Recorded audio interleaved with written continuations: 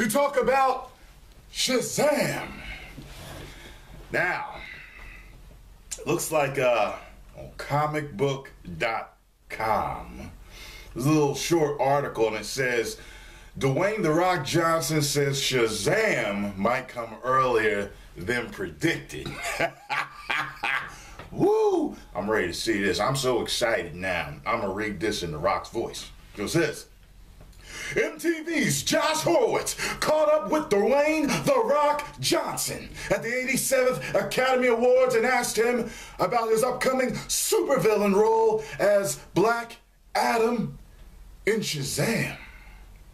We're not supposed to see Dwayne "The Rock" Johnson in the DC Cinematic Universe until 2019. But when Horowitz brings up how far away the film is, Johnson cuts him off, with him revealing, you know, it may just happen a little earlier than what was predicted. The studio has been great.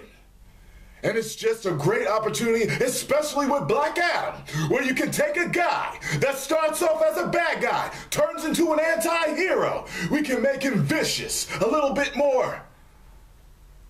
Winking with charm. Does he know who will play or is being considered by Warner Bros. For Shazam / Captain Marvel? Don't know yet, The Rock replied. Here's a small little, it's only 47 seconds long, so I'll play this small clip of his interview. Let me see here. I'm so psyched that Shazam is going to happen. We're a few years away. Yes. But Black Adam, it's happening too. You know, it may happen a little earlier than what has been predicted. Okay. The script is coming in. It's great. The support from the studio has been great. It's just a great opportunity, especially with Black Adam, where you can take a guy who starts off as a bad guy, turns into an anti-hero. We can make him vicious, a little bit of winking charm. Do you know who your Captain Marvel's going to be? Is there a list? Don't know yet, but I know you're at the top of the list, buddy. You can do slightly better.